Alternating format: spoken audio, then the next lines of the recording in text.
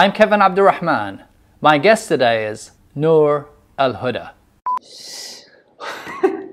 Those are weaknesses. We don't tell people my weaknesses. Sounds about right. Yeah. I got you, She's girl. dangerous. I'm told I don't know how to search very well. I have a goldfish memory. Make sure you don't forget this. This is really right? good. Okay. It's like, I got this. I got this. I remember now. I shouldn't be there. Because it's distracting her. What was I saying? I got distracted. I knew, but I was giving you a minute.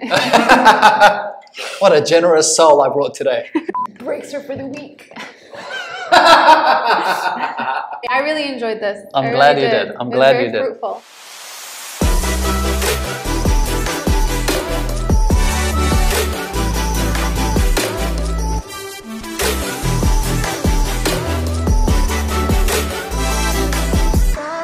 Have you ever taken the time to reflect back on a challenging time in your life? Maybe it was a setback, a heartbreak, or you faced a dead end to what seemed like your then goal and dream. Only now, through reflection, you realize what my guest will share with you today, that it didn't happen that way. It happened a better way. My guest grew up in Canada. While going to school, she had this natural gravitation for the stage.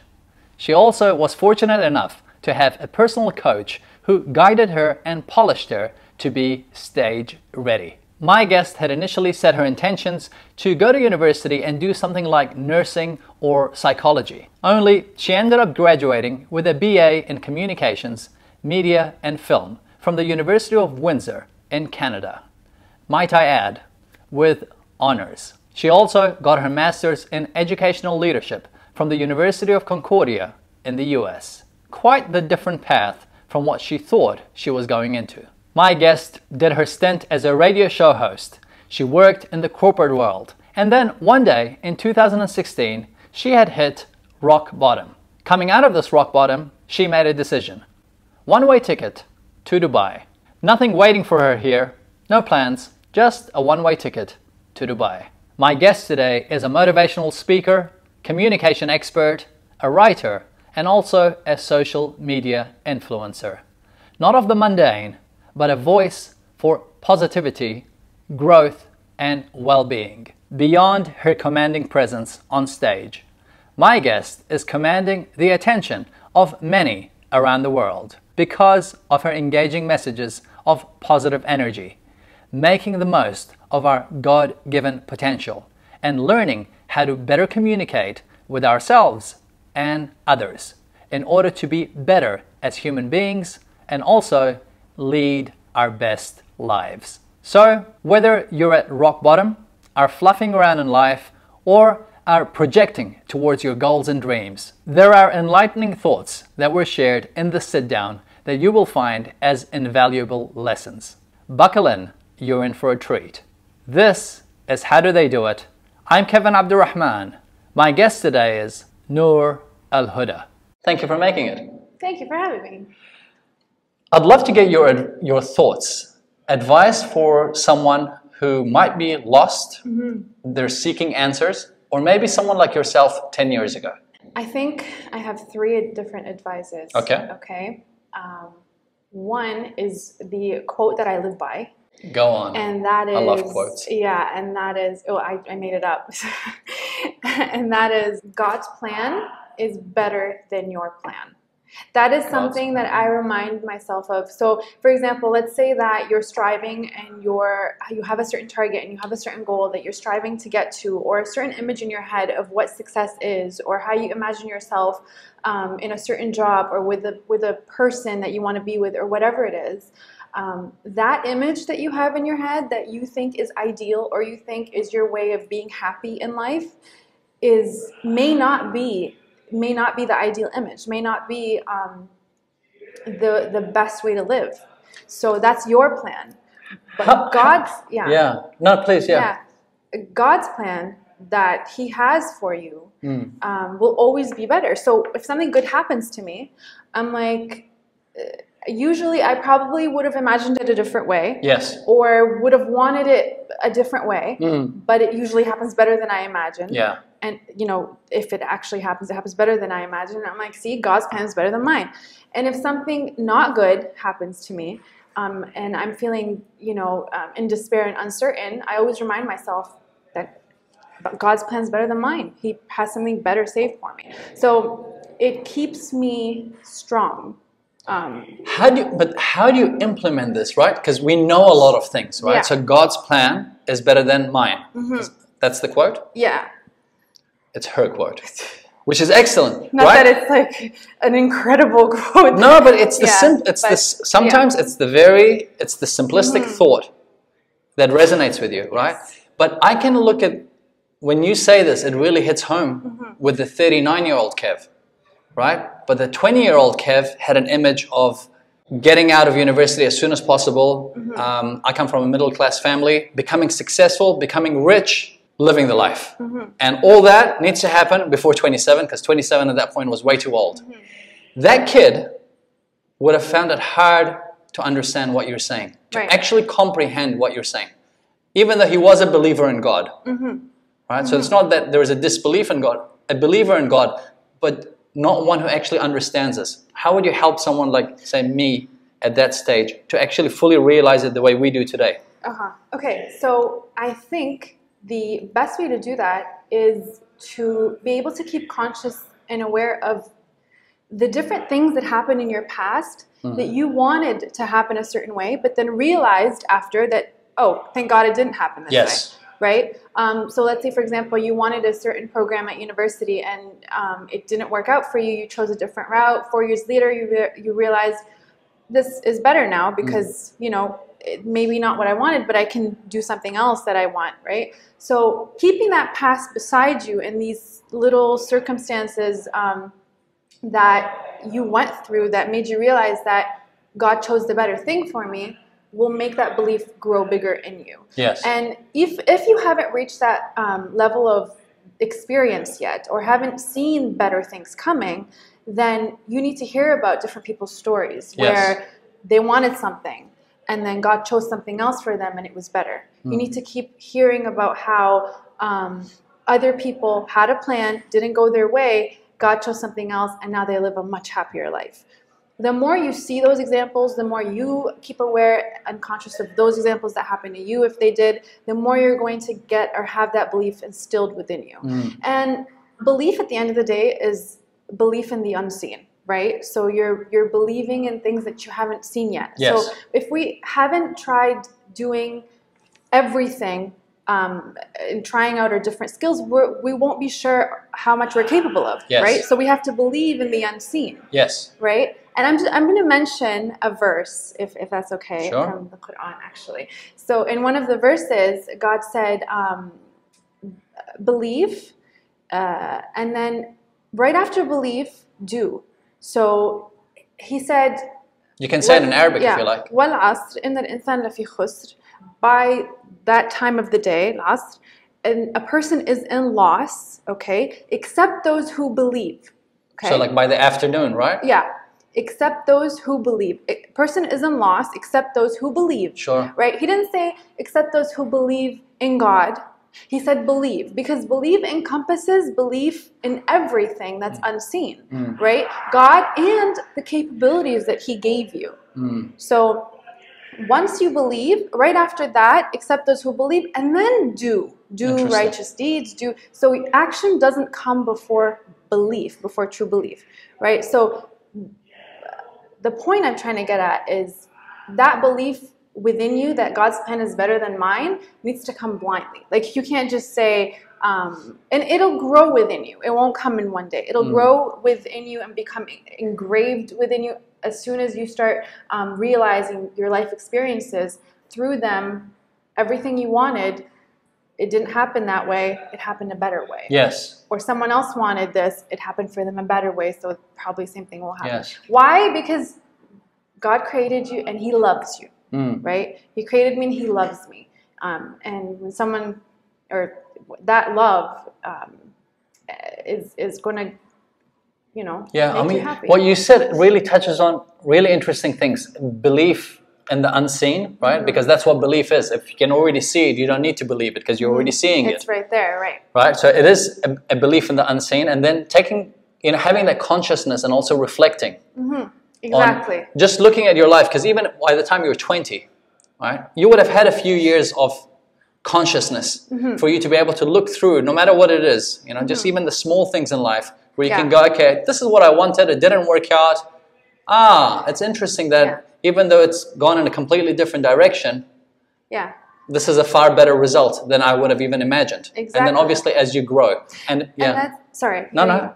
And that's the second advice I wanted to give is, yes, God's plan is better than mine. And second is, believe you can do it. Because if there's the slightest, the slightest disbelief in your abilities that you can do something, doubt, or the slightest doubt, you're just going to sit back and say, maybe I won't be able to do it. It's like having a Rolls Royce without fuel, and it's just sitting there. And how do you bolster that belief then?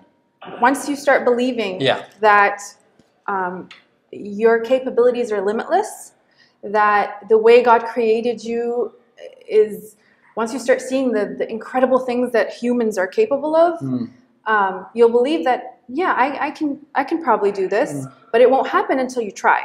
So once you try and succeed and try again and succeed, you'll build that motive. It's a momentum that keeps going. And then you'll be able to realize that, so I was capable of doing this once, I could probably do this again. That's right. Right? So believe you can do it in order to keep that motivation and drive going. If you have the slightest doubt, you're going to sit back and say, maybe I won't be able to do it, so why do it anyway? Why start? Why try? Get inspired. Whether you're in Dubai for business or pleasure, the last thing you want to do is blow your budget on accommodation, which is why I recommend you check out our host venue partners, Rove Hotels. Beyond being price sensitive, what I love about Rove Hotels is the fact that they are a combination of cafe, culture, and just coolness. Even my guests, many of them, when they arrive before we record or after we finish recording the podcast, they actually comment. They go, wow, this place is cool. The vibe is amazing. And it is amazing. So if you're in Dubai for business or pleasure, I recommend you check out our host venue partners, Rove Hotels. This episode is brought to you by M Dojo. Whether you're in business or new to business, you need three things: a good website, traffic, and being able to convert that traffic into paying customers. That's what M Dojo does best. They're able to create for you a functional, state-of-the-art website, drive targeted traffic, and put in all the elements needed in order to convert that into paying customers. Isn't that what you want? Of course it is. Give the team at M Dojo a call and see how they can help you increase your sales and profits. Tell them I sent you. Their website, mdojo.co. Do you have any habits or routines or things that you do to help with that process? Right? Because we are what we do repeatedly. First of all, like I said, belief is belief in the unseen. Okay, I'm not going to get into being all religious and stuff, but being spiritually healthy will lead you to be mentally and physically and psychologically healthy. And this is the school I believe in. If you're spiritually healthy, you've got this thing in your subconscious always telling you that it's a form of hope. Right? That things are going to get better, although you're not sure. But your complete reliance on a bigger power, on God, you know that things are going to get better because you have that strong belief. So keeping that spiritual connection with God strengthens that belief in me. Okay, and also I do a lot of self-discipline, and I talk to myself a lot. Okay. Like we all do. And literally, like, I look in the mirror and be like, what the hell's wrong with you? Like, are you serious right now? Remember when this happened and this happened? Remember how you got over it? Remember why it happened? Remember when God did this for you and then took this away from you and gave you this? Remember? So you go up to the mirror and you consult yourself. Yes. Good stuff. And it feels like, it doesn't feel like I'm talking to myself. It feels like another version of me is talking to me. And that belief and hope keeps pushing me. I'm a huge believer in having hope having faith.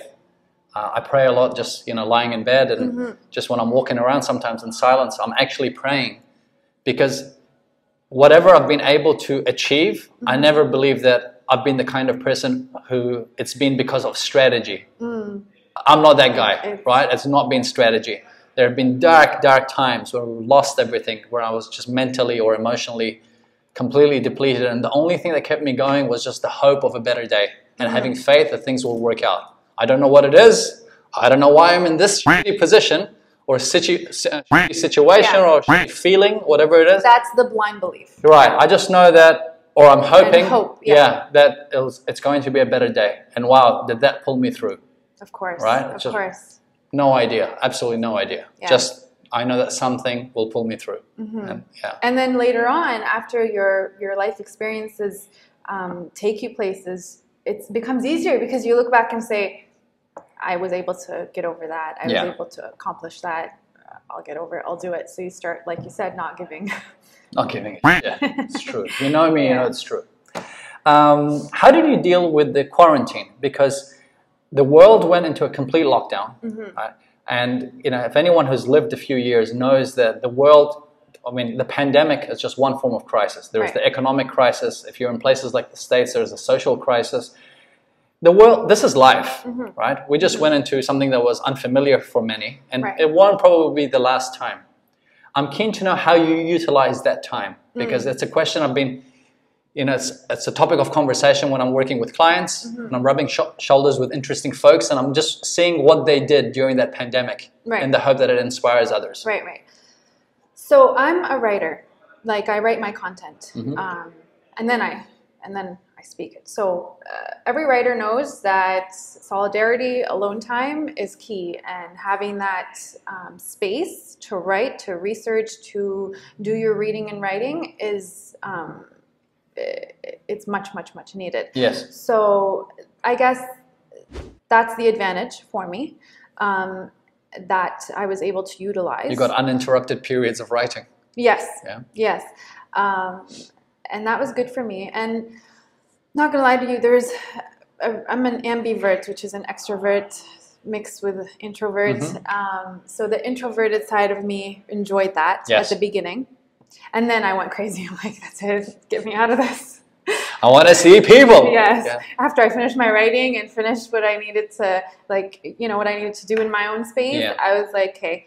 But for sure, I like that kind of space that quarantine gave me. And not only that, people were able to realize how important utilizing social media tools is, and being able to deliver information through and content and different brands and different agencies and were able to reach out more to me because I'm more active through these platforms. Yes. So I got even busier. Interesting. Since you touched on realizations, did you have a realization that you found was interesting about yourself during this period? Because this was a period of awakening for a lot of folks, where they realized, hey, some things are really not important. I thought they were important, they're not. Or hey, those meetings we were having was an absolute waste of time. Or hey, you name it, there was a whole heap of things. The little things in life mean so much. Were you surprised by, perhaps the fact that you got busier online? Did you expect it to happen, or did it catch you off guard? I didn't expect it to happen. I expected that everything would slow down, and I would kind of go along with that. Zoom as a platform, everyone jumped on Zoom. It ended up becoming, within a space of a couple of months, a company much more valuable than 6 or 7 American airlines put together. Wow, so here's a company that's only a few years old, and through a pandemic, got everyone realizing, hey, how do we communicate? Let's go on this thing called Zoom, which everyone started zooming around, and suddenly you had a company that within 60 days, the whole company valuation went to 40-something billion. That is something that I think is very advantageous, especially for me and the values I carry, which are that I believe that we should not be in one place in the world all the time. The world realizing that we need to utilize these ways, different ways of communication, of, you know, long distance communication. I mean, nothing beats face-to-face communication. Yes. And face-to-face meetings, but Zoom makes it a lot easier when you can see someone face-to-face. And I'm back and forth between Canada and Dubai, and I feel like it's going to be much easier for me to be able to go back home and still get work done wherever. And I feel like now that the world has realized that we need to pay closer attention to that, or these platforms, and utilize them more, it's going to be more advantages for me. To an extent, for sure, the coronavirus, like 100% was positive for us in different ways. Yes. Yeah. You had 3 pieces of advice? Yes, the third one. Yes. The third one was, if someone, or if you are, okay, trying to reach a certain target, okay, and you have a goal, and, or let's say short term, you have a job in your mind that you really, really want, okay, and you feel like you'll be happy once you get it, okay, or you have, you know, a person in your life, and you feel like, if I marry that person, I'll be happy. It's just a target, a goal that you have, right? If something happens, that's going to be happiness for me. Right. Or no, like, I'm just saying, let's say that, you know, you're driving towards something. Okay. And you're really, really striving to get there, and you're doing everything you can to get there, but you keep feeling that there's just too many obstacles, and it's taking you much longer, and you're going slow motion, and you keep failing. Think of it as a mountain, okay? And your goal's on top of that mountain, or your target is right there, and it's your mountain. Think about the way that you're going up that mountain, and think of it as there are a whole million other ways that you can go up the mountain. As opposed to the one way. Exactly. You need to be flexible and adaptive, and have that open-mindedness and creativity to realize that there isn't just that one way for me up the mountain. I'm not saying change your target. Your target is still there, and it is your mountain. You may have to change the means. You may have to change your mindset, your network, the people around you, the path. It may be harder to go a different route, but it will still get you there, right? So instead of believing so hard, like so much, for example, that this is my happiness, and in order to, like, this is my target, and in order to get to that target, I need to have this job. Maybe you don't. Maybe you need to take a different route. Maybe you need to be in a different place. So always think of being on upper mountain and having that creativity. And I think it all goes back to thinking outside the box and having that creativity and being open-minded to realize that your mountain has so many different paths. That's really powerful, right? Because we do get, especially for those who are goal-oriented, right? We're so stubborn about achieving that goal. We forget that it's good to be stubborn about achieving that goal or going to the top of your mountain, but it doesn't have to be the way you think it is going to be. There are so many different doors that you don't even know about. We stand in front of a door and it's locked, and we're just like on that doorknob, and we just try to open it, but not realizing there are so many other doors we can try to go through. They might not be so favorable to us at the beginning, but they'll get us where we want later on. So be flexible enough, creative enough, open-minded enough to realize that there are so many different ways up your mountain to get to your target. That's really good. I want to peel that onion on this one. Peel away. So if someone says, I love your 3 points, I'm going to do that. I'm going to start believing.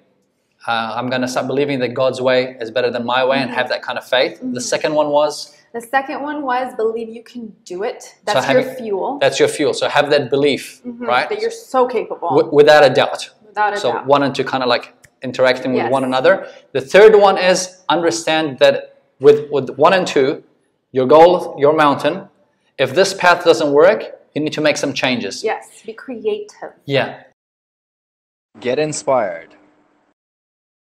One of the questions that I get frequently asked is, Kev, how can I increase my motivation? We see great individuals, we see achievers, like many of the guests that I'm bringing on the show. They have the energy, they do so much, they're in a state of flow. How do they do it? Well, my team and I have released an article which I've made available on kevinabdulrahman.org kevin.abdurrahman.org/blog, the ultimate biohacking guide to increasing motivation. Or you can simply Google Kevin Increase Motivation and the article should pop up right at the top. It's absolutely free. Read it, and most important of all, take the bits and pieces that are relevant to you and apply it into your life to increase your motivation. I hope you find the article of value. If you do, feel free to leave your comments and also share it with your circle of friends. Again, you can Google it, Kevin Increase Motivation. It will be the first link that pops up, or on my website, kevinabdurrahman.org/blog. Help us with how can someone who's watching or listening, if they want to go, okay, I want to do this, how do I become more creative? So maybe some tips or thoughts on creativity, mindset, mechanism. Sure. So let's start with creativity, or how to be more creative. Yeah, like I was saying, I was reading about creativity and the different things that interpret whether you're a creative person or not, or how to become a creative person is by understanding what creativity is and how to be creative. So one of the signs of creativity is solving something before knowing that this is the right solution. So your intuition tells you you're going to do it this way. You're going to go with this solution. You have no idea whether the outcome is going to be achieved. But you're not sure if this solution is the right one. You didn't read a book and it's a strategy that told you this is the right solution, do it. So usually creative people will just use, kind of their intuition. There's trial and error in that for sure, but they're very intuitive. So they'll use their intuition to kind of go ahead and solve something before being sure of the solution. So this means that subconsciously they're okay with it failing. Yes, for sure. They're very open to failing because that will formulate more creativity for them. Yes. And a stronger intuition. Without failing, the intuition is low.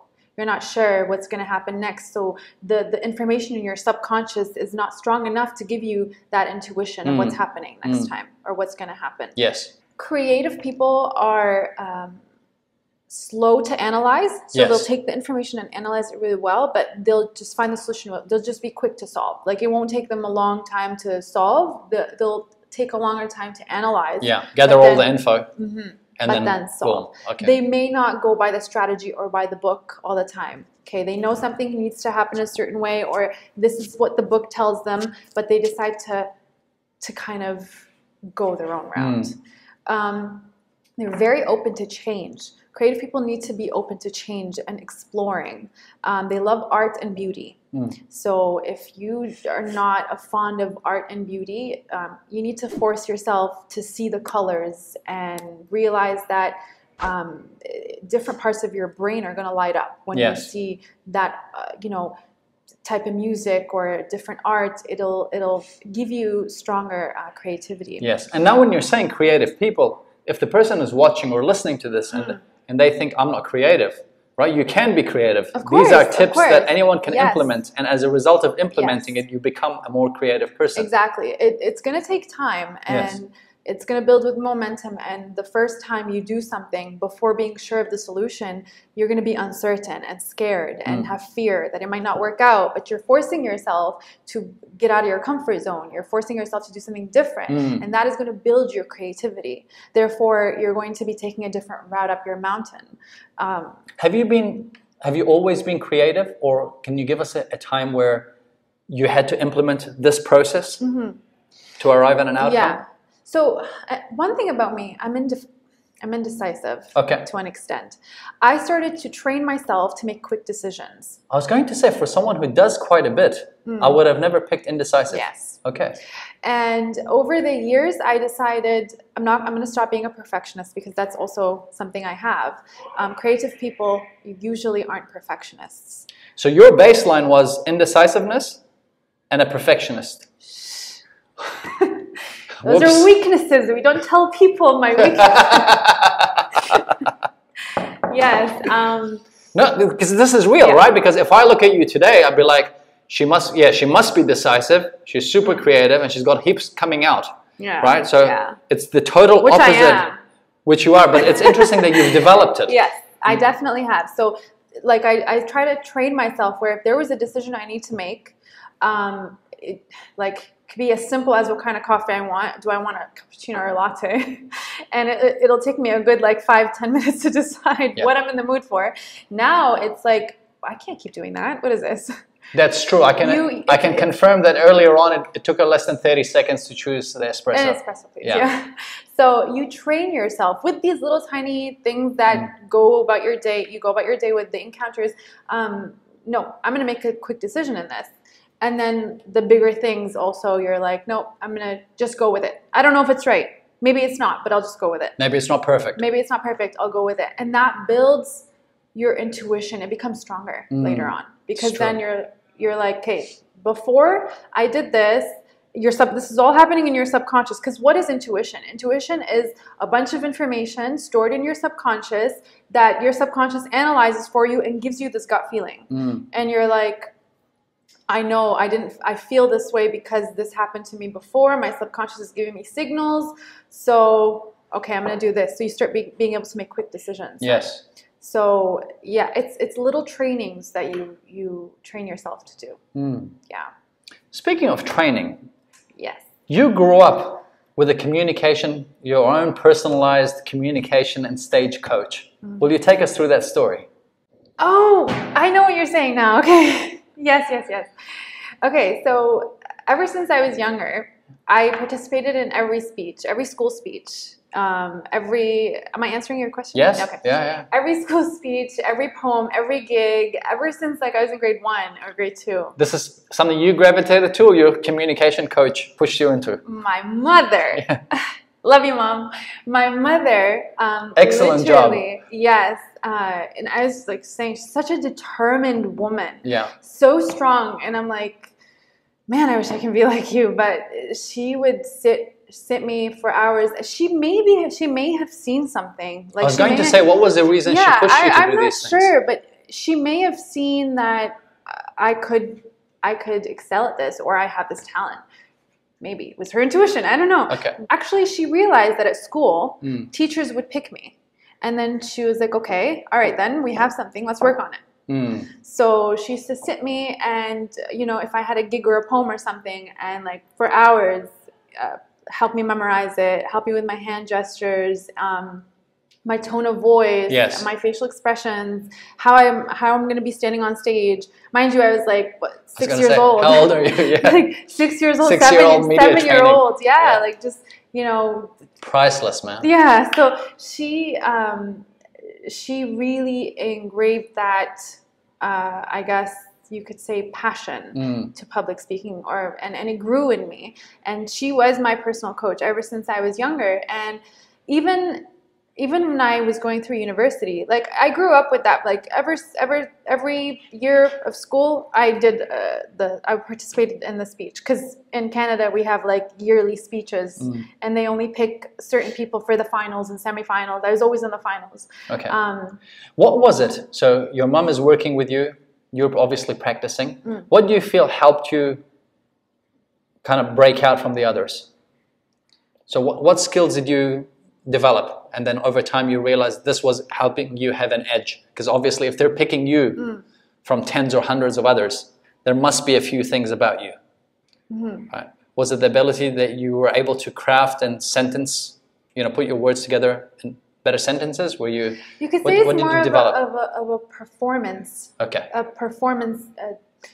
A talent of performing well. So it's also courage. A lot of people don't have that courage to stand on stage, even if they're good content creators, even if they're creative in making the right stories and the right content and driving home a good piece of info. They're not courageous enough to be on stage. Yes. So I was, I guess, a courageous little girl that was okay being on stage. I actually have an interesting story. Once I was sick at the hospital, and I had the IV in my hand, and there was a really important event. I think I was in grade 1 or 2, and there was a really important event, and I had to deliver that poem. So I was sleeping at the hospital at that time. You're like 7 or 8, right? Yeah. Okay. My mom had to go to work for a couple hours, so she's like, I'll be right back. And I'm like, Mom, I think I'm fine. I think I can go to school and do the poem. And then she's like, no, we're not doing that. So she was at work, and I talked to my doctor. I'm like, listen, I have a gig, and I really want to do this. Please let me. So he's like, So like he made sure everything was 7-year-old negotiator. Yeah, so he was like, okay, you know what? I think we can let you go for a couple hours and come back. So I went and I delivered it with the IV in my hand. That like is just, awesome. So That's I don't gangster. so they don't have to do it again. And I was like, you know, on stage with an IV needle in my hand, delivering This them is how you home, do it. right? And then my mom was shocked. She's like, how did? Yeah. Yeah. But clearly you had that had that love for it. I right? did. Yeah. I did. And it grew even bigger. But like I said, I think you were asking what differentiated me. Yes. Probably. It's that courage. Yeah. It's that courage. For someone who doesn't have that courage, right? Because now when we were off camera, we were talking about social media, the need for it. Whether you like it or not, you have to do it.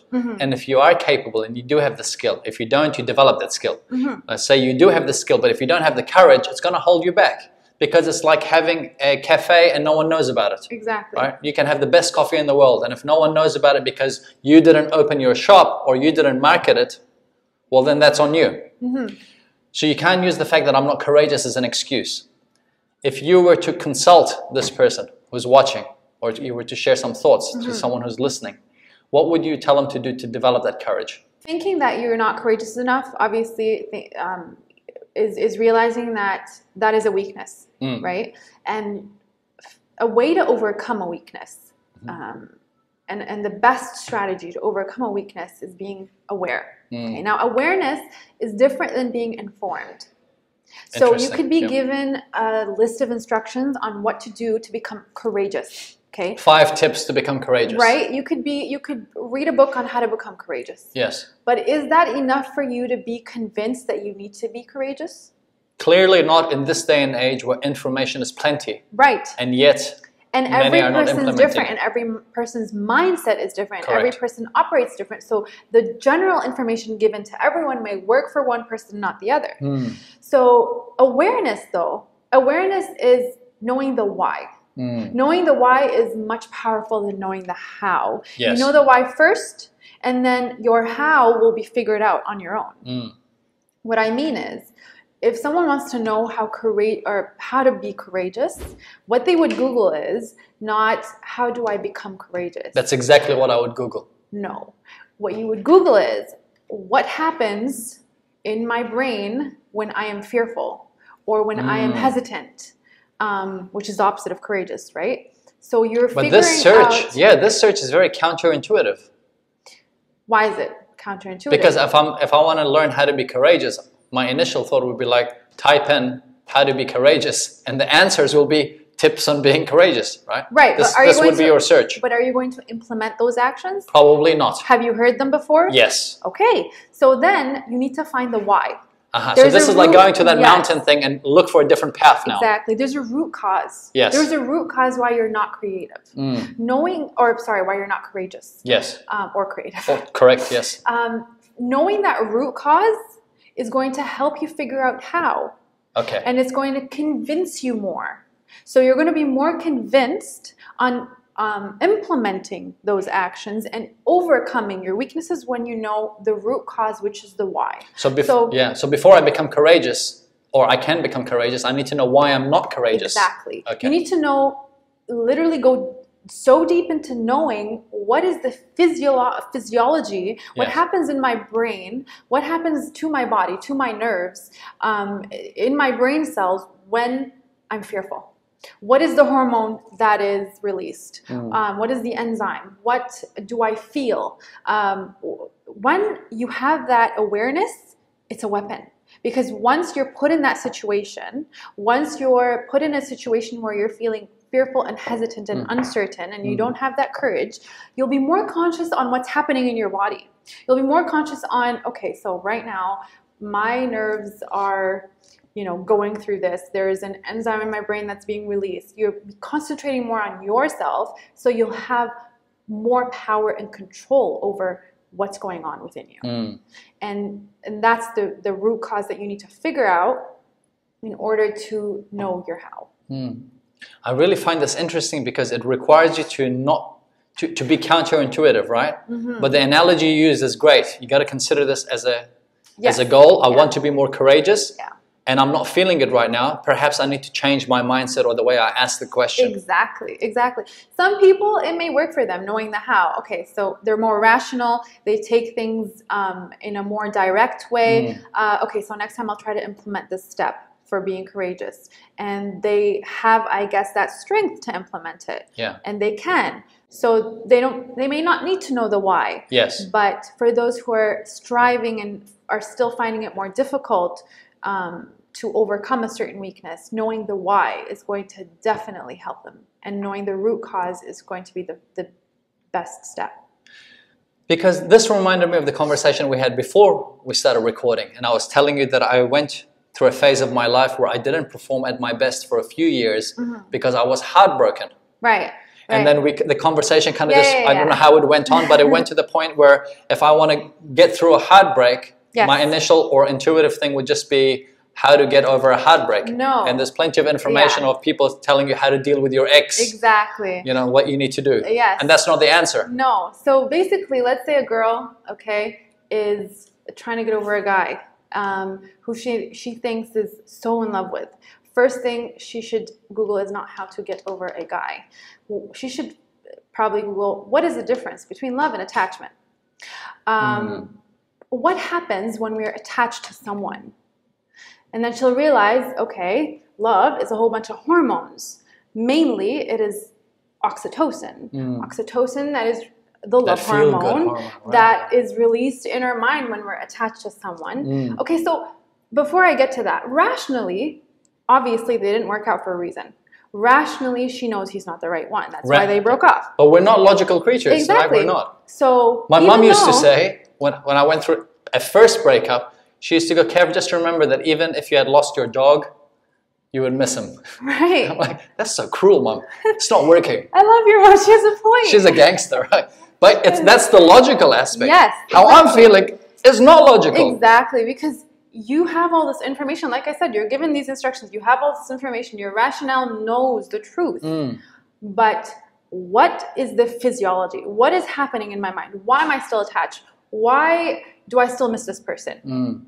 Once you realize that it is a hormone, an enzyme that is addictive, oxytocin, once it's released, once it's gone, you go through withdrawal symptoms. Those withdrawal symptoms cause you then to feel that pain, to feel that you miss someone. That awareness, being aware of that, will make you realize that it's all in your head. It is a power that you can control. So it's not them, linked. It's here. Exactly. Yeah. It's not linked to them. So then once it's not linked to them, the control is you. You control it, not them. You control your feelings, not the relationship with them. It's just you, your head. So it becomes a lot more easier to overcome the challenge or the obstacle or the attachment or whatever it is. So that's awareness. Yeah, that's really good. Awareness is a weapon. That's a good one. Yes. Awareness is a weapon. I like that. Sure. If anyone that's following you knows this, if they're not, you should be following her. The link is there. You're very crisp and captivating in front of camera. Thank you. Which is true. You're welcome. Thank you. I would love to know what have you done to get to that level in terms of skill? Again, in line with the fact that the reality is today, every single person, regardless of your profession, who you are, where you are, what you do and so forth, age bracket, none of it doesn't matter. Yeah. You kind of need to be in front of a camera. It's beyond just the stage, right? Yes. Today, the stage is the camera. For sure. And everyone has it and everyone needs to use it. Yes. What would be some things that perhaps I was going to say tips, but now that you brought up awareness, Yeah. what do people need to be aware of to help become better in terms of crispness in front of the camera, in terms of being captivating to engage their audience? Because that's how you've built something that's amazing. Yes. And I have no doubt you're going to continue to skyrocket because you engage the audience. It's true, like you engage the audience with what you're creating. I'd love for someone who's watching this or listening to this to be able to get some awareness and thoughts. Yes. Okay, I'm going to make this a little personal. So if Sure. you watch my first video, you'll know for sure Awesome. that it was a personal training that I had that going back to courage. I was courageous enough to know that my first video is going to be horrible. I'm going to hate my voice. I'm going to hate the way I look. But that's fine because that's just the first video. Once you see the feedback and you look at yourself and you hear your voice and you do a second one and a third one and a fourth one and you become less camera shy, you'll realize that it's just a personal training and it's okay to be horrible the first video.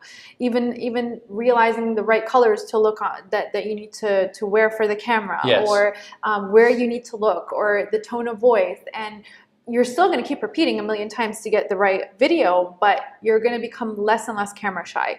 So I would say stay aware of the fact that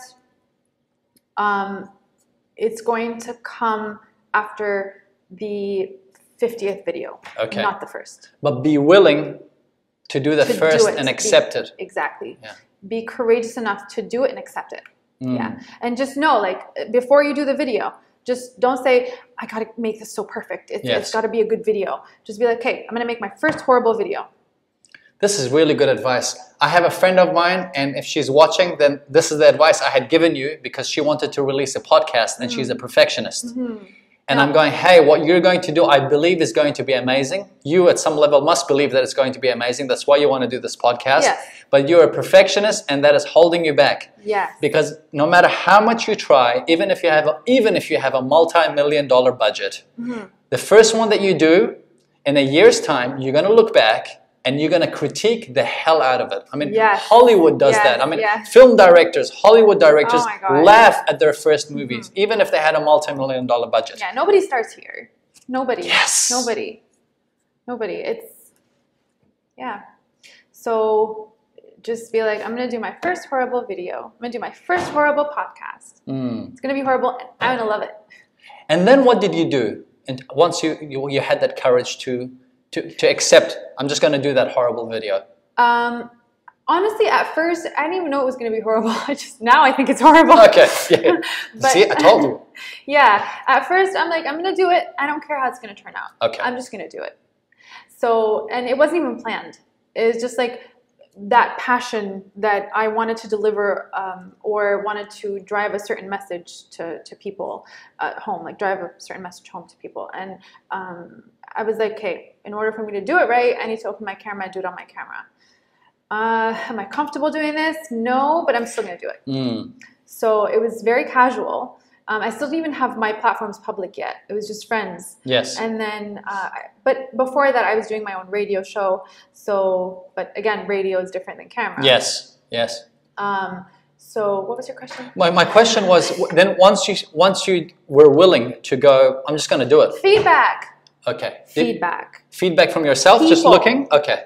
Once you see feedback from people telling you that there is something good they took out of it, or even telling you to fix something, it gives you that motivation to do the second one.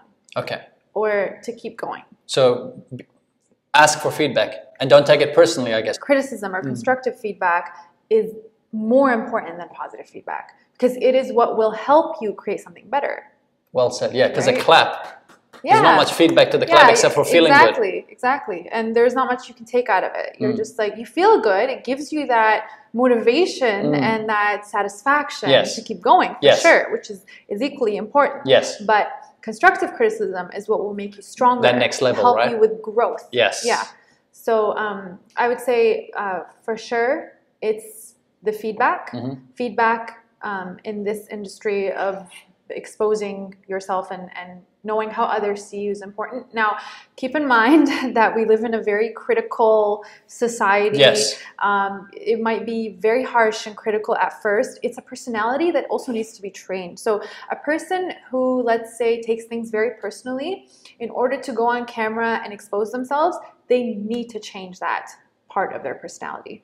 A person who cares too much about what others think will struggle when they go on social media or expose themselves, because they need to, before going on social media, they need to be aware that people are critical. Not everyone's going to like me. I'm going to find a lot of criticism on so many different things. Am I going to take it personally? Is it going to affect my mental health? Exactly. Yeah. They need to be aware that if they have that side of their personality that's taking things too personal, making them feel drained. Stay away from social media then. Either that or train yourself to not care. How do you train yourself to not care? Basically, you, like I said, talk to yourself. You read the criticism, for example, and you say, the person writing this comment is probably sitting at home in their tank top or whatever, or shorts on their couch. Yeah, bored, this is their outlet. Bored. They have nothing to do in life, and they just want to, give out negativity to others. Yeah. Why should it affect me? Yes. Well said. Yeah. Is it going to help me in any way? Is it constructive? Can I take anything out of it? Is this person important to me in any way? If it's an important person, can I call them and discuss why? If all these questions are answered, and you know that, then at the end you're going to know that it doesn't really matter. Yeah. It really doesn't. Again, it's a level of awareness, right? Yes. Yeah. And there's going to definitely be people that will love you and support you and see something good that's coming out. Yeah. But again, one last thing, it's not for everyone. Yes. It's not. Social media, public speaking, being on camera is not for everyone, and that's a fact, because charisma, it could be both. It could be something that a skill you grow and train, but it also is something that is a characteristic that you're born with. I guess in terms of charisma, I'm a believer that at the end of the day, some people have that kind of natural vibrance about them. Yeah. You can still work on polishing yourself to a certain level. You can actually be like someone naturally, like Harvey Specter from Suits, or you could just be someone who can polish their skills to become just a better version of themselves. Yes. Charismatic within their own way. For sure. But we can't also deny that there are some people, no matter how much they try, they cannot have that. They do not have that kind of charisma. Yeah. As much as they try. They are built and made for something else. Their gift to something else. Exactly. Yeah.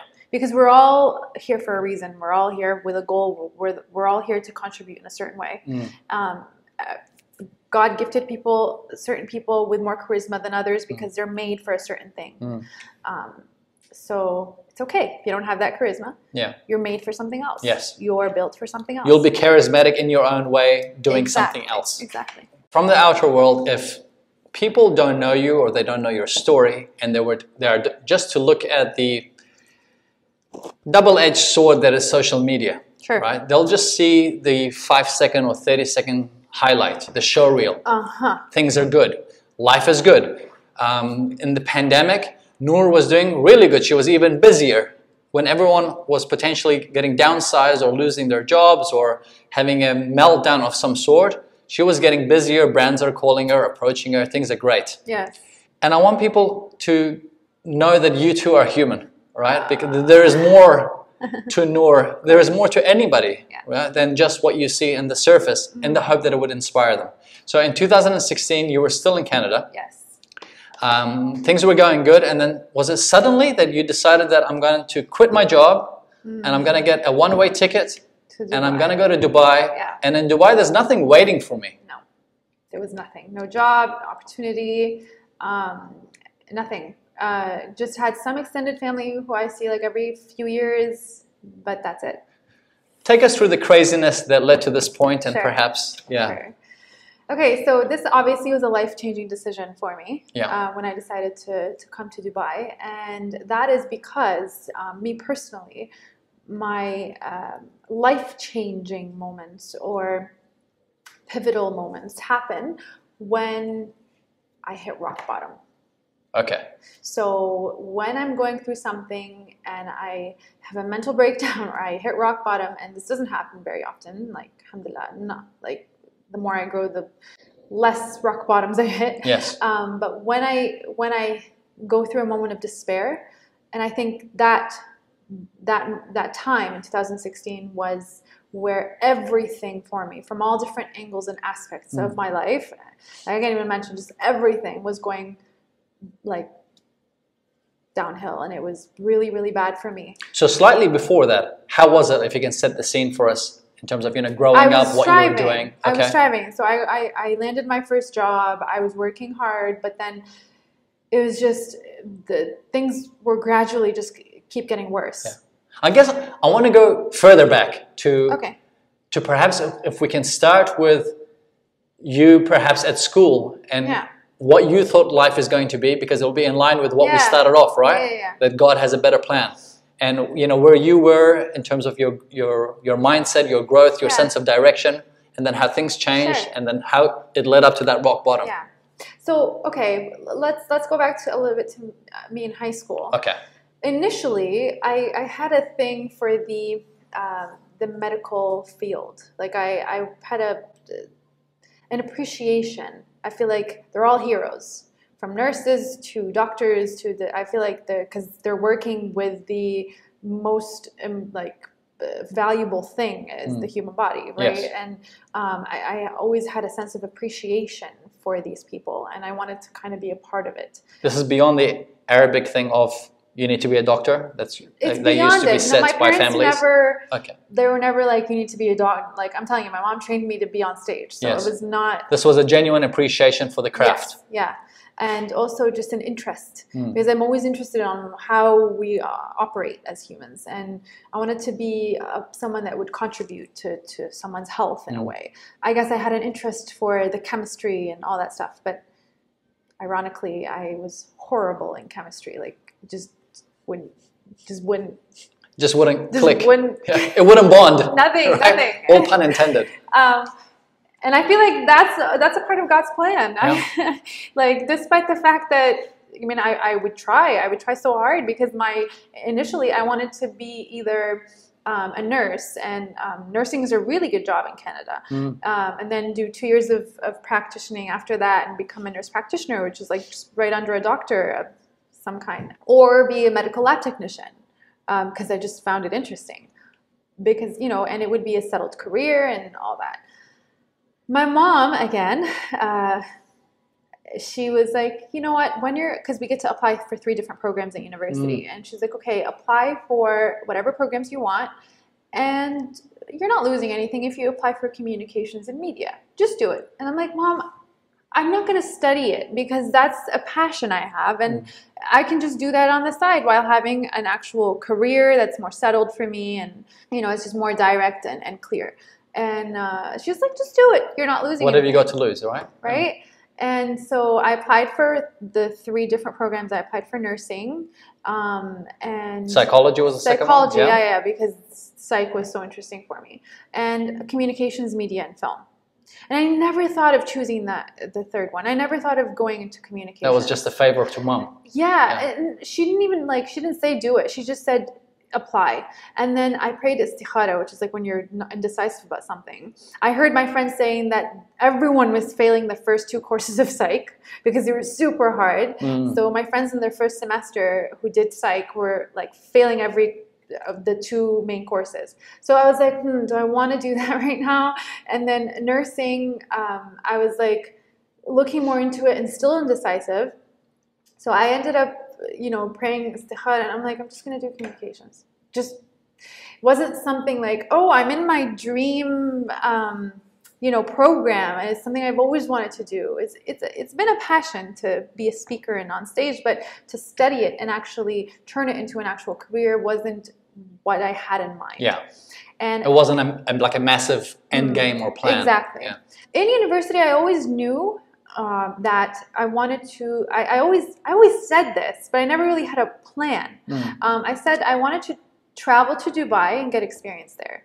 Okay. But when it happened, I guess I forgot that kind of plan I had. And when it happened in one day when I was mentally drained. I had a mental breakdown on this certain day during a month in August in 2016, and in one day I literally booked a one-way ticket to Dubai after having a mental breakdown. I'm like, that's it. And you're letting go of a career at this stage? Like, no. Were you working? I had graduated university, and I was working at that time. And I was like, I think I need to be in a different place, because just, I can't even explain it. All different aspects of life, everything. It's just how you were feeling, yeah. Yeah. So I booked a one-way ticket to Dubai, and it wasn't planned. So it's not like I was applying beforehand and waiting for, you know, no, I was like, I'm gonna leave. So, and I had my parents' support as well, which was good. But that's when I like to bounce after hitting rock bottom. Some people like to float for a while, yes, to cope and heal, and I do that. That's much needed for us when we go through despair and uncertainty and a mental breakdown. It's important to heal and feel those emotions. Yes, and as opposed to denying it, right? Yes, exactly. So I give myself that time and space to feel it. And so what do you do in that moment, and then how do you springboard from it? Because this is critical, yeah, right? Yeah. So that is the push I get. So I'm like, okay, so again, it's myself. With the mirror? Well, it could be with the mirror, it could be with myself in my room without a mirror. Just talking Sometimes to I don't like to see myself cry if I'm having a mental breakdown. Fair enough, yeah. So I'm like, okay, so I can go through two routes. This moment can take me either through a dark tunnel. I could stay there for a while. Things could get even worse. Or I can make a firm decision to change everything around me. And that's usually what happens when I hit rock bottom. There's no other way but up. What's the process like? Because I had a friend of mine and a friend of the podcast. He's an international comedian, Nitin Mirani. And he was saying that it's important to experience the emotion in its totality. Because one of the things that we don't do, and he was talking about individuals in his field as well, as artists, as comedians, because they're looking for the next punchline. Right. They're just constantly going through the emotion without actually going through the emotion properly. And over the years, he's learned to realize the importance of, you know, because we're all humans, right? Actually going through the emotion in its totality. Feeling it, yes. Telling yourself it's okay to feel it. Exactly. I'm a human, I can feel this way. Yes. I'm allowed to feel this way. So did you do that? Yes. And obviously, it took time for me to understand how to do that. Yes. But what I usually do, I'm going to tell you my timing. Usually when I do hit rock bottom, it won't take me max. And I think that also goes back to the person and their personality. Yes. It won't take me max if it's like horror. This is if it's like the worst ever, more than 72 hours to feel it all. Wow, it took me 10 years. We are different. Seriously. 72 hours, but during those 72 hours, like, I feel it all. Like, I cry, I speak to friends, I speak to God a lot. I feel it all. I do whatever I can to get it out of my system. What are you doing? Are you going on a rage? Like, I mean, what's the... Are you ranting, or are you asking questions? No, I sit with myself a lot. Because I cried for years. That didn't solve anything. So basically, I'm going to tell you what really, really, really helps me through this. Okay. It's speaking to God, for sure. Okay. For sure. Like, I do it. Help. I do it when I am prostrating and I speak to Him about everything. And after I finish speaking to Him, I can't even explain the comfort, the serenity, the tranquility. It's hard to explain because it just takes over you. Yeah. So I guess you can say that's just something that I won't be able to pass on to you. It's a personal experience. It's a personal experience that happens with me because that I guess spiritual connection is strong enough to help me recover. Like, I have this feeling, but which I've been implementing now for many years, when I'm grateful. Yeah. Right? That's my time with God, where I'm just constantly having a chat on a personal level, where I'm going, I'm very grateful for the little things in life. Thank you for my nephews. Yeah. I appreciate that, the laughs that they have, that they're happy. There's so many little things. And I have that connection, and I have so much peace and happiness, regardless of whatever is happening in the world. Yeah, that's because God said, if you're thankful, I will increase you in goodness. 100%, yeah. But when I'm going, when I went through that kind of turmoil, I wasn't joking. Actually, it was 10 years before I got back to full swing. So 72 hours, I really want to know. 72 hours, I'm telling you, 72 hours of like strong conversations, long conversations with God. Literally. Like just praying, asking Him like to feel better, asking Him to take care of all my life situations, believing strongly that He will. And then after that, like a big sense of serenity, tranquility, hope, just takes over, and that's it. It's all gone. So when you did this, I'm not saying that it's all gone to an extent where I don't get moments again of emotions where I'm feeling down. Of course not. We're humans. But you're able to move. And then it becomes a challenge for me. Whatever it is that upset me, I need to defeat it. And in order to defeat it, I'm going to bounce. I'm going to succeed. I'm going to reach my goals. So I hit and bounce. I like to do that. And that's when big good things happen in my life. But very often we only realize this in hindsight. Right? Only now can you look back and go, wow, 2016, when I went through that tough day in August and I lost my shit, and I made the decision to quit everything and get a one-way ticket to Dubai, what an amazing decision that was. Right? But that's hindsight. And that reminds me of the story of the creator of the Polaroid camera. I made a video about this, the Edwin Land, the guy who created the Polaroid camera. Please tell. So he was at a park with his daughter, his little daughter, and he was taking a picture of her, and he loved her so much, like she was the precious thing in his life, and he wanted to take the picture for her and keep those in memory, and she started crying, wanting to see the picture on the spot. She was just bawling, like, I need to see these pictures right now, and this is horrible. And she was like a young 6-year-old. And so he decided that, you know, these moments of sadness and despair and hopelessness he felt of not being able to make his daughter feel better or happy, he wanted to overcome that. So he locked himself in a room and decided to create a camera that would take the pictures out on the spot. So he used that moment of despair, or that moment or that challenge, or that moment of sadness of not being able seeing to... the pain in his daughter, right? To create something. That's when, you know, the word crisis actually means opportunity. 100%. Get inspired. Imagine if you could present yourself, your thoughts and your ideas with clarity and confidence. Imagine if you could speak to influence and impact. Imagine if you could communicate like a commanding and charismatic leader. Well, you can, given the right information and the investment of effort from your end. How do I know that? As a public speaking coach, I work with CEOs, world leaders, and presidents. And when they hire me, they expect nothing short of results. And over the years, it's been 2 decades now, 2 challenges have risen for me being unable to help the majority of people.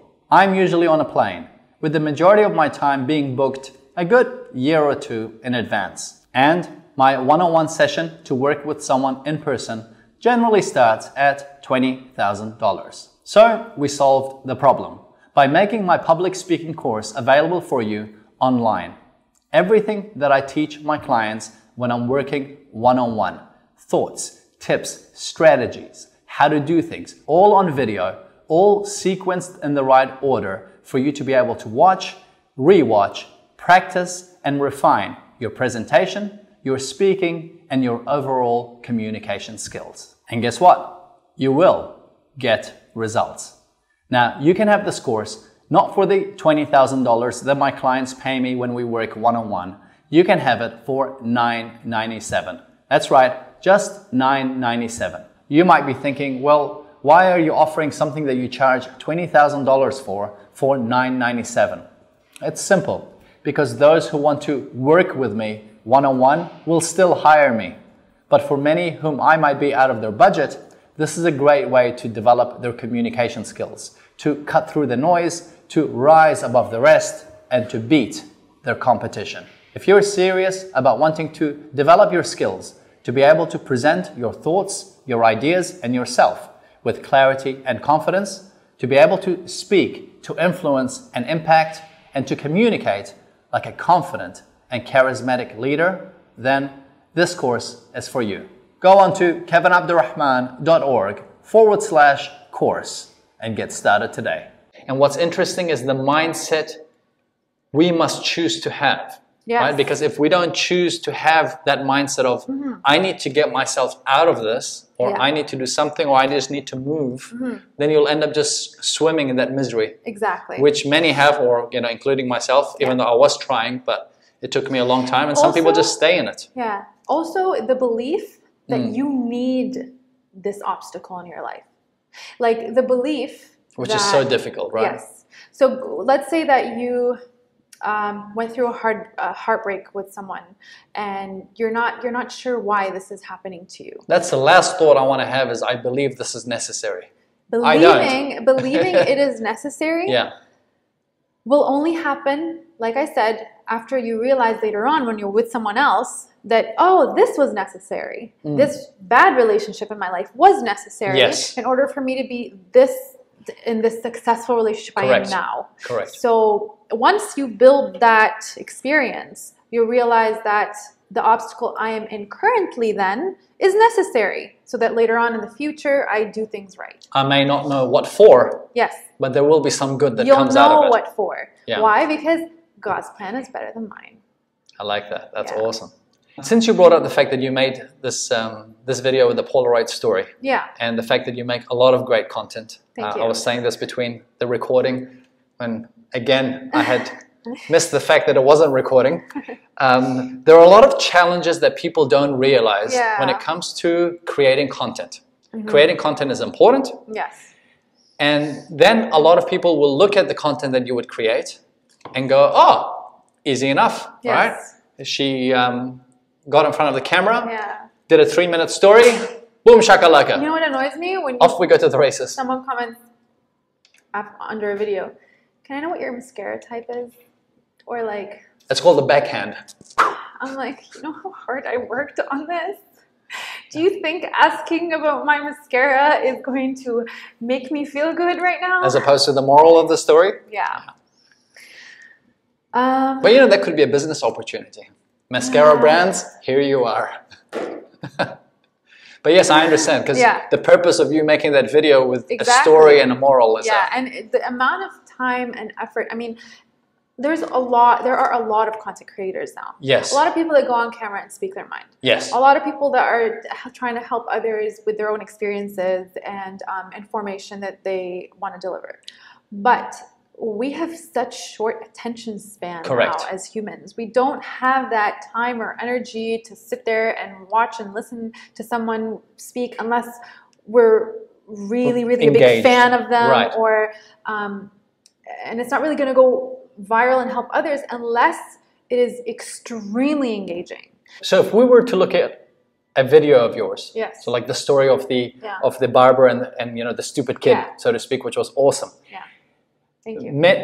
My pleasure. Really, I still remember the story, and that's how good it is. I've got a couple of questions, but one, I'd like for you to take us through the process of how does that end product come about from inception point, I guess, from the thought, your creative process, your writing, the recording, the editing, for people to realize the reality of the importance of creating something of quality, and then what does it take? Because we all want great things. Yes. But then are we willing to do it? And it's very important to have that awareness.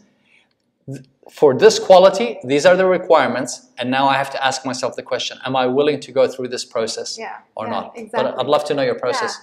Yeah. It's a strategy that I was able to build over time by knowing the feedback and insights of my videos to see what was most engaging for people. What did people need to hear the most? So initially you were just recording off the cuff? Yes. That was the initial thing? That was trial and error. Okay. And like I said, creativity is doing something before knowing how to do it yes. sometimes.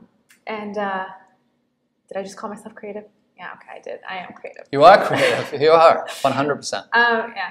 So I was able to build that strategy over time of what I need to do to make that engaging video. Now, mind you, it takes me to come up with the right topic and the right content and to record and edit a really good video. Sometimes it takes me up to like 1 week first to write, and then for a 3-minute video. And then to record a 3-minute video, it may take me 2-3 hours. Because I do too many takes, and then to edit, it'll take me another 2-3 hours because I have to also translate. I hate it, but I have to do it. So all of that is something now I'm used to, but it's a lot of effort and a lot of time that I put into it because I know that unless it's engaging, it's not going anywhere. So take us through your process. Yeah. You start off with a thought. Yes. So Perhaps let's use the barber and the. Sometimes I don't have a thought. Sometimes I'm if I'm not sure what I'm going to be talking about, because you reach a level or an extent where you've talked about a lot of topics. You've made a lot of different videos. So to come up with something new, you just need to research. You just need to browse. Okay. You just need to feed your brain with different things, and then the idea comes. Okay, so the starting point is perhaps just look for things. Could be. Yeah. Or I look back at my videos and I say, what is something different that I can make that's engaging enough as this video or more? Now, some of the rules that I have set, or some of the things that I learned over time, and obviously I read about, or not read, you can say analyzed. Yes, in terms of structure and framework. Yeah, I analyzed what kind of videos are more engaging than others and why. And I came up with my own strategy that a story is very engaging. Yes. Having a piece of info, a statistic or a reference is very engaging. Having something that is motivational, but also the wording needs to be structured right, is very engaging. Telling people something new they've never heard before is really engaging. To come up with all these things, you can only imagine how much time it would take me to research and come up with the right topic and reference and story and connect it all together and make this outcome, or have this outcome. Which is why I'm asking, because I know that it's not simple. It's not. Right? Yet not. People make an assumption that it's simple. And so it's important to realize that if you want to create creative content on any level, we start off, say, by researching. Because one excuse, it's easy to do it, and I've done it in the past, where, well, I'm just going to wait until my creative juices kick in and come up with something. And it used to be like that. So it would be, I'd have a thought today, tomorrow I'd have 16 thoughts because I was on rapid fire and I was just taking notes down. And then I found myself not having a thought, or I wasn't writing my thoughts for a whole month. Then I go, Kev, this is not a measured way, of being successful. And I heard individuals and I heard great folks saying, creativity is not something you wait for to arrive. You create that environment for yourself. You know what? Procrastinators. Why is it that we usually see the people that leave things to the last minute sometimes come up with great stuff? Why is it? Sometimes. Sometimes. Yeah. A lot of the times, actually. Okay. People that wait and then do things like suddenly at the last minute, come up with something that's surprisingly great or surprisingly different. That's because when you're going through that process you were talking about, having a thought here and a thought there and waiting it out, and then the next day you have a million other thoughts. What happens when we procrastinate, again, that's something that I researched to find out, is our subconscious is storing different thoughts and different info. You think that you're wasting your time. You think that you're just letting go of these thoughts that are coming and going in your head. But what's actually happening is they're all being stored. They're all being stored and getting cooked and formulated until this great idea comes out that wouldn't have come out unless you went through that process of thought. And maybe procrastinating is good. No. You've heard it here first. Not saying it's good. Yeah. I'm saying that thinking through your thoughts. Thinking through your thoughts and then doing things last minute, there's a reason for that. There's a reason sometimes that happens. But the idea is that thought or that drive needs to haunt you. So let's say that you want to finish a certain project and you keep procrastinating it. You're not just procrastinating it and not thinking about it at all. You're procrastinating it, but the thought of it is haunting you. Yes. You're driving and all you're thinking about is this project. You're washing your hands and you're thinking about different thoughts about this project. You're eating and you're just thinking how you can do this project.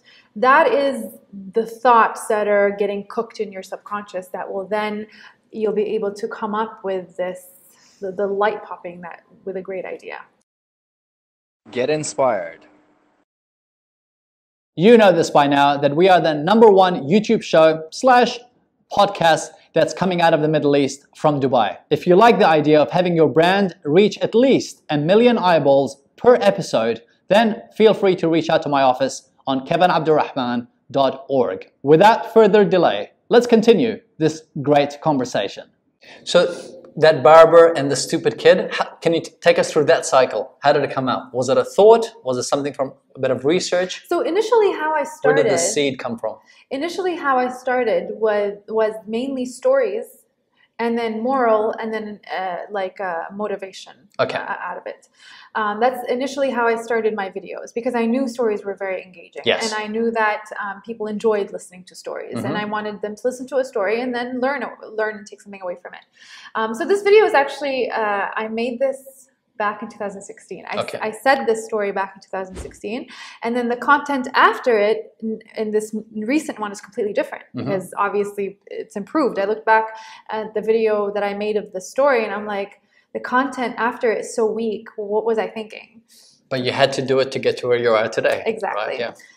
So I am sure I was researching different morals, different stories, and reading them, and then coming up with thoughts on how I can expand on the moral of the story for people. Yes.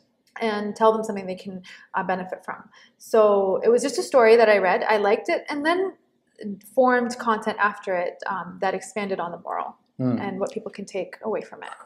I'm glad that I didn't know about this, the fact that this story was actually something you had done. Yeah, and I was actually surprised. There was one comment on the video of one of the people who have been following me ever since then and said, "You've said this story before." And it was just one comment. Good follower. And that is a loyal fan. So thank you. Props to you. Off camera, I was mentioning to you that as a public speaking coach, I work with a lot of world leaders. Right? I tell them, and they know already in many cases, the power and importance of telling stories, because it's engaging, it connects. Definitely. I remember, I've had a lot of things happen, but I remember that video of yours because of the story, the barber and the stupid kid, right? It's sticky, it connects. It's a form of entertainment. Yes. Because that's what happens when you watch a show or a movie. You're looking at a story or a plot. Yes. And it also can end up being, it can end up making you feel a certain way. Yes. And when you're touching on the emotions of people, that's when you're really building that connection with them. You can butcher a story. Yes. Or you can tell it well. Yes. I'd like to know, looking back at when you told the story and how you finished it off compared to when you redid it, what were the areas where you saw were weak, in the hope that it would form as tips and thoughts for anyone that's watching or listening. When they want to tell a story, they can have some sort of a structure or format to perhaps follow you, to save them time. Obviously, when you do it, it's work in progress. Everyone looks back at their stories or the way they tell the story and can do better. That's when being a perfectionist comes in handy. Okay. Because I could say a story in monotone and not concentrate or emphasize on the context and the tone of my voice and my facial expressions and be like, whatever, people will know, they'll still like the story.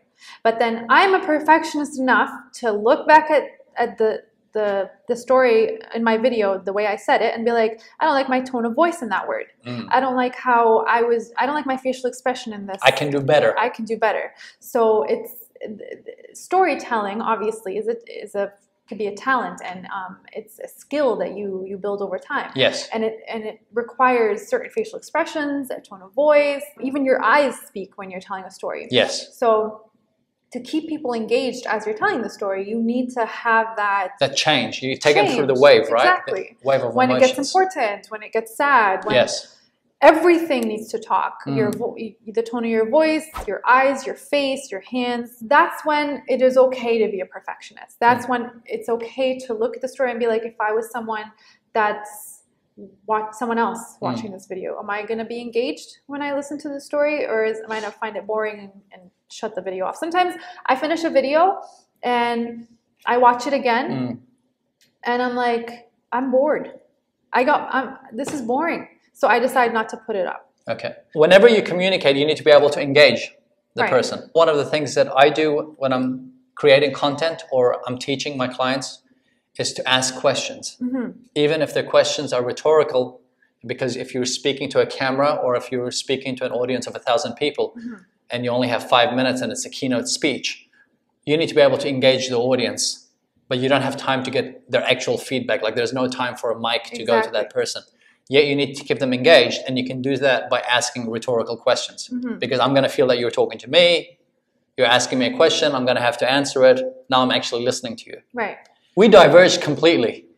And it was the thought that you had made the decision to book a one-way flight ticket to come to Dubai. Yeah. I'd love to know that when you had hit rock bottom and you went through that 72 hours. Yeah. And no, that day it wasn't even 72. Like, it was just a decision that I made on the same day. Okay.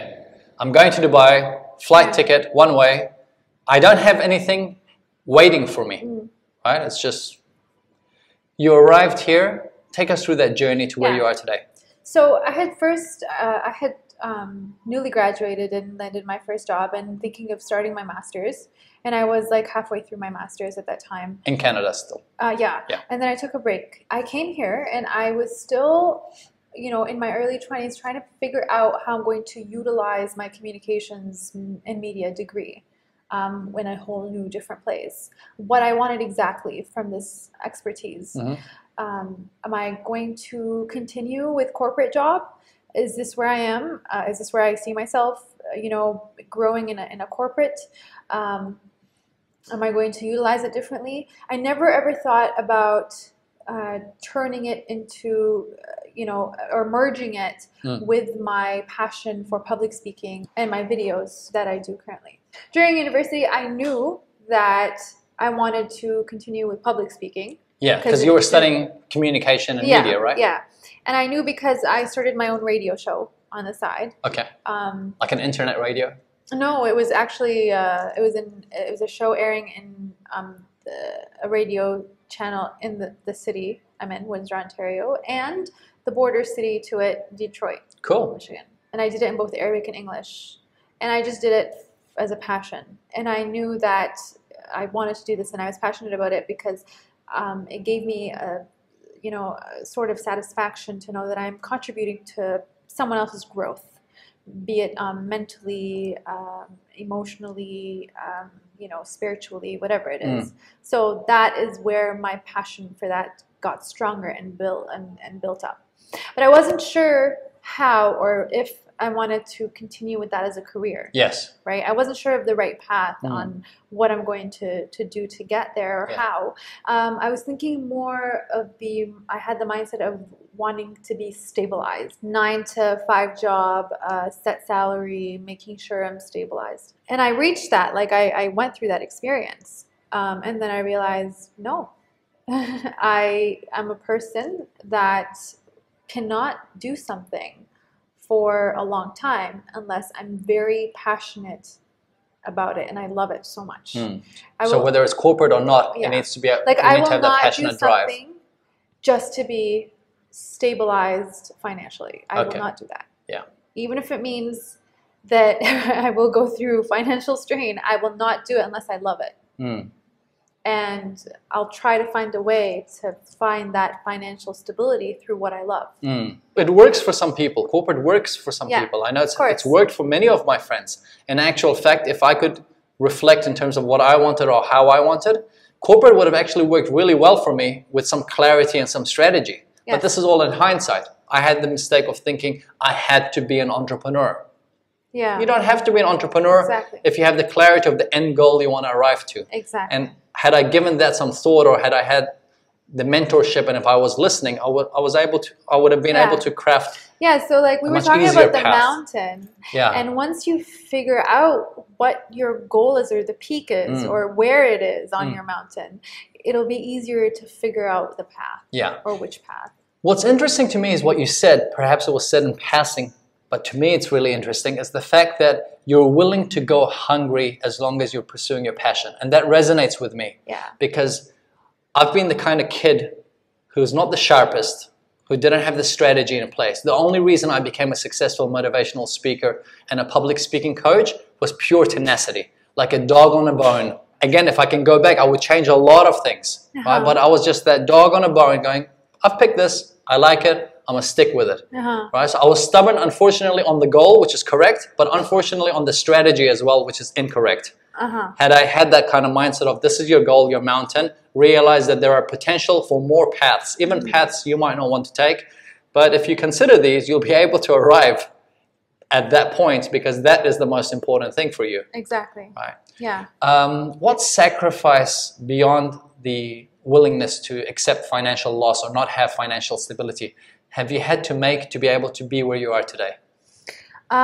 Because we very often don't realize. I lost friends. Okay. I lost friends because some people weren't able to understand the kind of growth that I have to go to be in that field. You evolved at a different rate. Exactly. I evolved at a different rate, at a different pace. A lot of my friends, or a few, not a lot, didn't understand that the way that I'm evolving is necessary. They're used to me a certain way, in a certain image, you know, with a certain energy. But I had to evolve and I had to change a lot of things in order to get to what I need. But I remained loyal and I remained with the same principles and values and the good characteristics I need to contribute enough to that friendship. Yes. But it just wasn't what they're used to. Yeah. And as you grow, your circle just changes because you need people who are on your wavelength. Yes. Doesn't make anyone a bad person. Yeah. It's just we're vibrating at a different... Yeah. And for some people, like media, for some people is a controversial thing. They don't understand that there is a very good side to media as well. There is a negative, very negative side to media, but there is also a good side to media that if you know how to utilize it properly, you can use it to contribute to others. You can use it to contribute to yourself. You can use it as a business. You can use it in many wonderful ways. Sure. And when people are really stuck on that mindset that, no, this field is horrible, you can't just, you know, maintain it as a career. There's no good in it. Yeah. It's going to be hard because they carry different values and different perspectives, and it's just, there's no alignment. This leads me to the thought of misconceptions, right? We often have misconceptions about people whom we don't know, or, you know, fields or in situations and so forth. What misconceptions did you have of, say, for example, this domain, or misconceptions you might have had about success or happiness when you were younger as opposed to now? Yeah. Because I know that in 10 years' time it will also change. I ask these questions because I had misconceptions about my life. I thought that the field of media was very financially rewarding. Okay. I thought that people who, you know, were in this field were all rich, and you know, it would be very financially rewarding, and I've realized that it's the complete opposite, actually, to an extent. Yeah. Fame is doesn't equate to financial success. Not at all. Yeah. Not at all. Because there are a whole heap of people on social media that are famous and unfortunately they're broke. Yes. And extremely wealthy individuals are not even on social media. Exactly. So the two can coexist, but they don't correlate. Yes. Yeah. And that is something that I figured out after being behind the scenes myself. Right? I was able to... Once you're swimming in it, you realize. Exactly. Yeah. What excites you about the future? Like, so from your perspective and the way you've come into it, being youthful, how do you see the future? Like, what are you interested in? What excites you? What excites me about the future is being more settled. In what sense? In every sense. Okay. Whether it being... You're more settled, as in calmer? In every aspect of life. Okay. Whether it being emotionally settled, being financially settled, being career-wise, I'm settled. I've built my ground. Now I'm in the process, in my journey still. There's a time in your life where you need to be everywhere. You cannot have a sense of settlement, especially if you're someone that wants to reach big things and big dreams. Yes. Oprah said, if you're doing your job without being paid for it, you're on the path of success. And obviously, if you're not being paid for something and you're just doing it and you're everywhere, you still haven't reached settlement or stabilization. So what excites me about the future, and I know this will happen, inshallah, for me, is that sense of settlement from every aspect of life.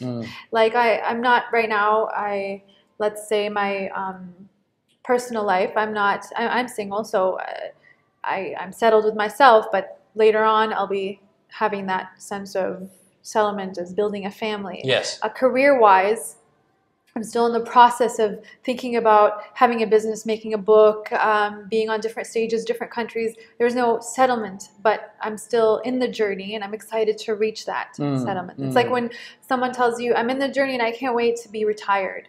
But like, that doesn't mean that they're going to give up their passion. It just means that they're going to become more settled and reach that where they've hit their milestones and reach that tranquility, you know, and a peace. Yeah, but you've got that kind of hope and faith that you know that you're doing things.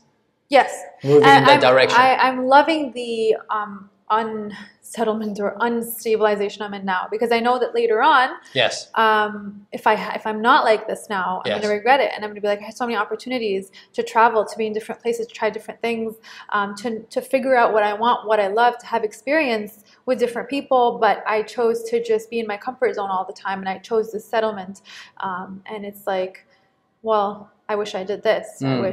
I wish I gave myself more time, and I don't want that. So I'm happy where I am. Yes, you're like sowing the seeds, right? Yeah. It's like if you're trying to get to a certain destination, right, and the road is empty, okay, you're going to be you're going to be comfortable, obviously. If there's no traffic, you're going to be more comfortable with yourself. You're going to get your foot's going to get used to the gas at where it's at. Yes. You're going to get maybe a little drowsy. You're going to want to take a nap on the side. Yes. There's no drive, right? But if there's traffic, you're more alert. And you want to get there at a certain time, you're more alert. You're hitting different roads, figuring out, seeing different cars, learning about the different speed limits in different roads, you know, taking different routes, seeing, because there's traffic, there's things happening for you. She sounds like a scary driver. You are, aren't you? I was going to say, she sounds like a scary driver. Not at all. Right. Sure. Yeah. I'm not saying be crazy. I'm just saying there is more for you when there is traffic. Yeah. You're like honking and you're like, you know, what get out of the way, I've got a show to get on. 9 in the morning. Damn it, Kev. I appreciate that you made it here. Thank you. Thank you for being candid. Which you do anyway. Thank you.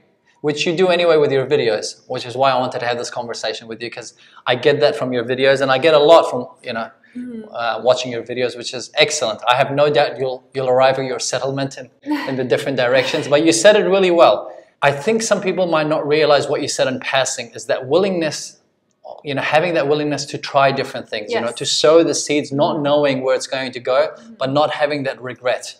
Exactly. Because the worst thing you could have is to look back at your life and go, I had the opportunity to try things, and what? I let my fear or discomfort. Exactly. But I also want to send a message to people who are not very ambitious, to people who are okay with being settled, are okay with being on the empty highway and just, you know, having that flat line. If you're happy with that, and you're seeing other people and you're comparing yourself to other people who are more of go-getters or ambitious people, and it makes you feel less of yourself, don't feel less of yourself, because they are happy with their journey, and you should be happy with yours.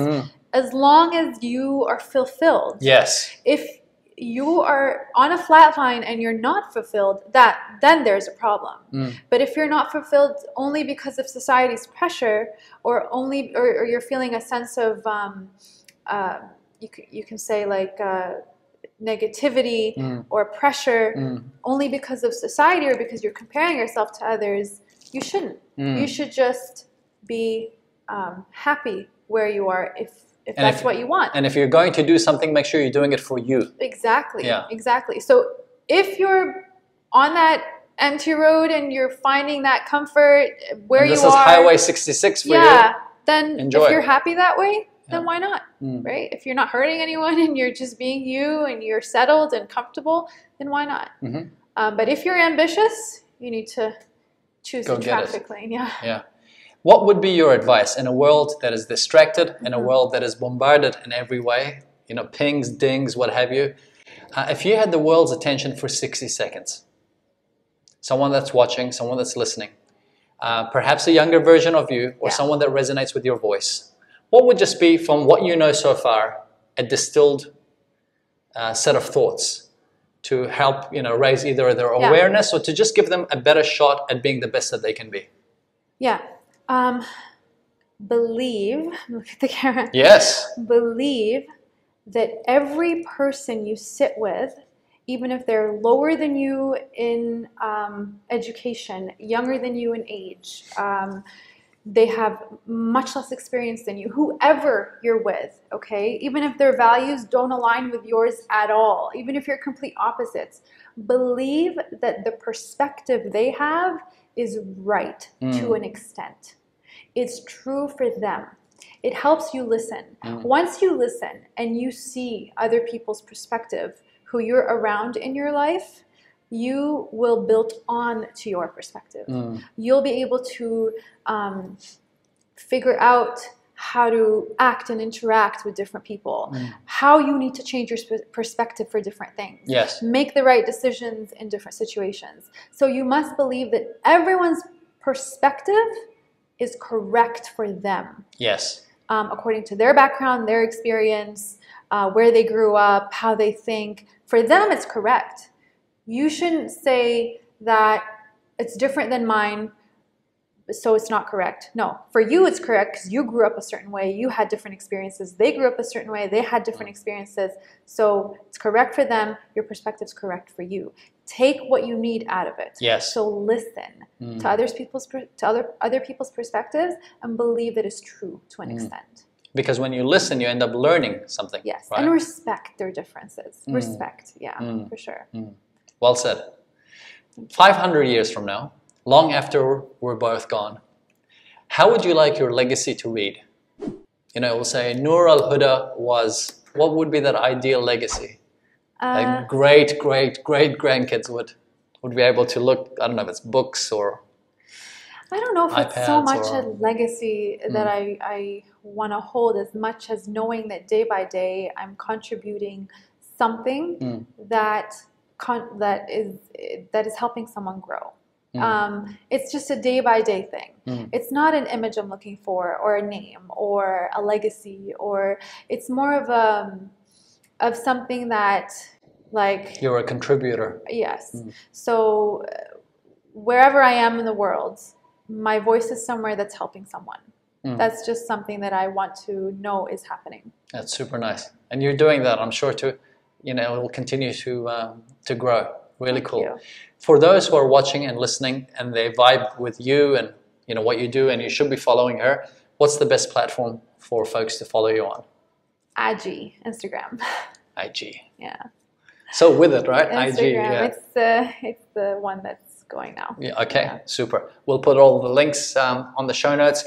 Thank you very much. Thank you, Kevin, for having me. I really enjoyed this. I'm glad you did. I'm glad you did. Fruitful. Thank you.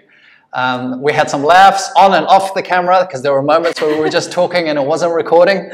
But I kind of just already laid that out at the start, so she was expecting it.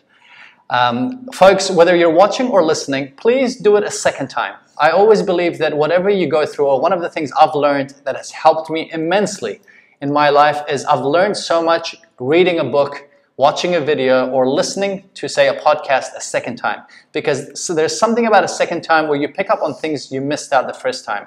And Noor said so many things, perhaps in a way that's matter of fact, in a way that might have been subtle. Maybe you just missed it because you were thinking about a point she mentioned and then she said a second thing, but you were still thinking about the first one. You'll pick up a lot the second time around. I make the summary notes available on kevinabdulrahman.org/podcast.